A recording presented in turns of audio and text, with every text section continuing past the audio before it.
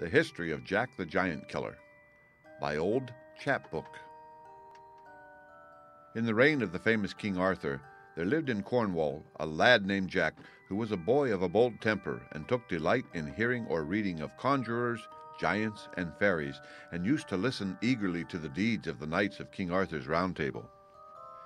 In those days there lived on St. Michael's Mount off Cornwall a huge giant, 18 feet high and 9 feet round. His fierce and savage looks were the terror of all who beheld him.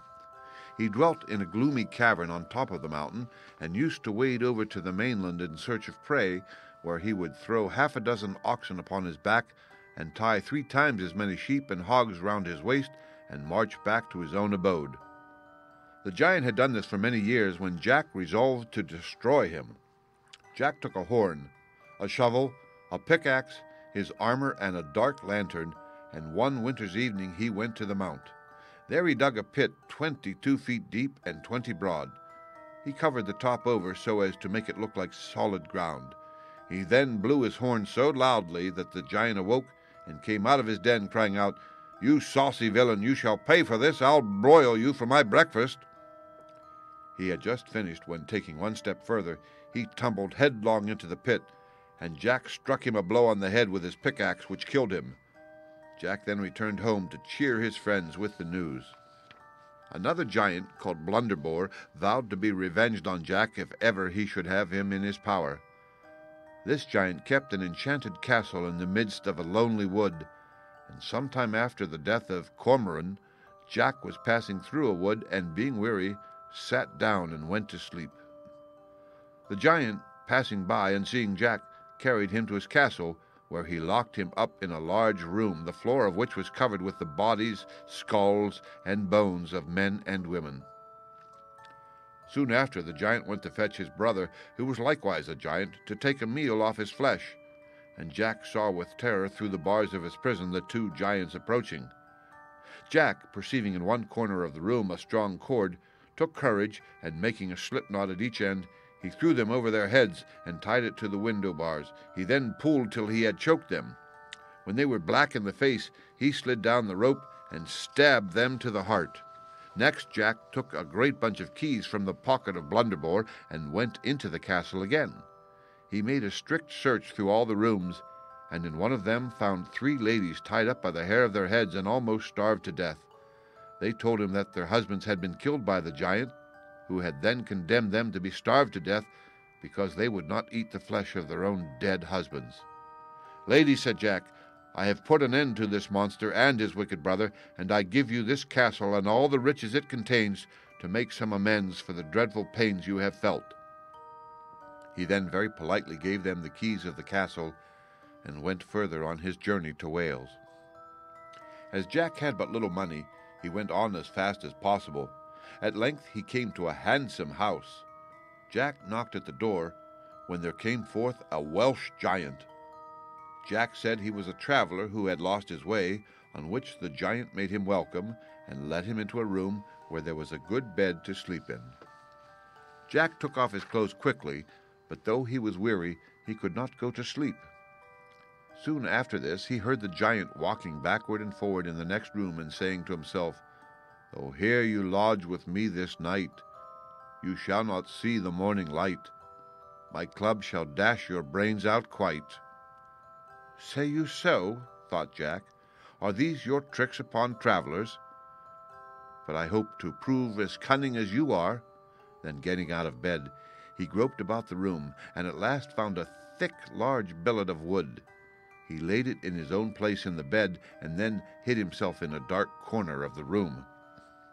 The giant, about midnight, entered the apartment, and with his bludgeon struck many blows on the bed in the very place where Jack had laid the log, and then he went back to his own room, thinking he had broken all Jack's bones. Early in the morning, Jack put a bold face upon the matter, and walked into the giant's room to thank him for his lodging.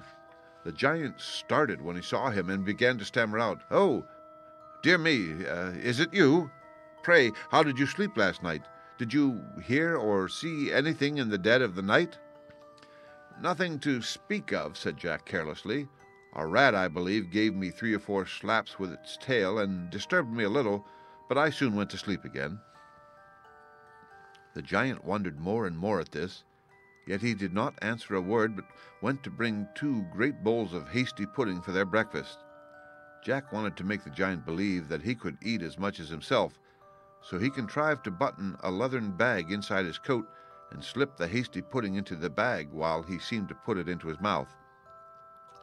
When breakfast was over, he said to the giant, "Now I will show you a fine trick.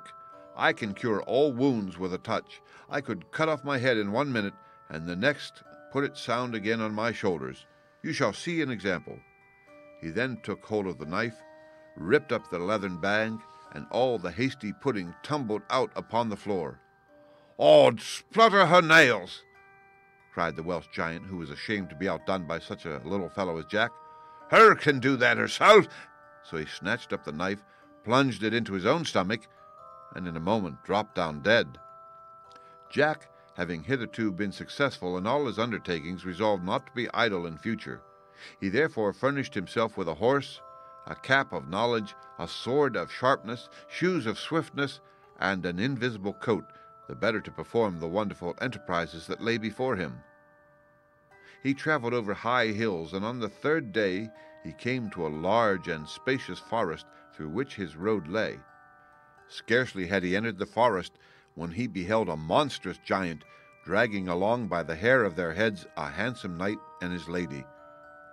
Jack alighted from his horse, and tying him to an oak tree, put on his invisible coat under which he carried his sword of sharpness. When he came up to the giant, he made several strokes at him, but could not reach his body, but wounded his thighs in several places, and at length, putting both hands to his sword and aiming with all his might, he cut off both his legs. Then Jack, setting his foot upon his neck, plunged his sword into the giant's body, when the monster gave a groan and expired. The knight and his lady thanked Jack for their deliverance, and invited him to their house to receive a proper reward for his services. "No," said Jack, "I cannot be easy till I find out this monster's habitation." So taking the knight's directions, he mounted his horse, and soon after came in sight of another giant, who was sitting on a block of timber waiting for his brother's return.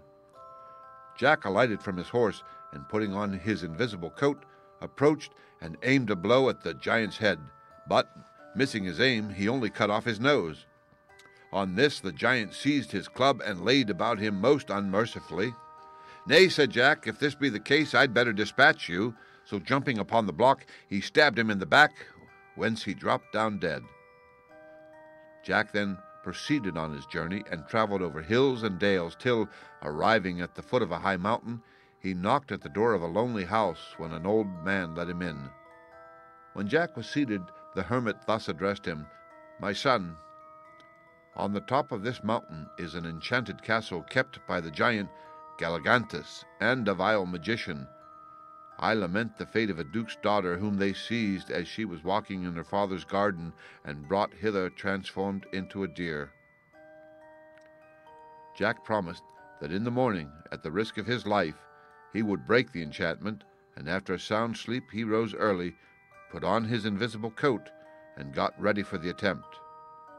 When he had climbed to the top of the mountain, he saw 2 fiery griffins, but he passed between them without the least fear of danger, for they could not see him because of his invisible coat. On the castle gate he found a golden trumpet, under which were written these lines, "Whoever can this trumpet blow shall cause the giant's overthrow." As soon as Jack had read this, he seized the trumpet and blew a shrill blast which made the gates fly open and the very castle itself tremble. The giant and the conjurer now knew that their wicked course was at an end, and they stood biting their thumbs and shaking with fear. Jack, with his sword of sharpness, soon killed the giant, and the magician was then carried away by a whirlwind, and every knight and beautiful lady who had been changed into birds and beasts returned to their proper shapes. The castle vanished away like smoke, and the head of the giant Galligantus was then sent to King Arthur. The knights and ladies rested that night at the old man's hermitage, and next day they set out for the court.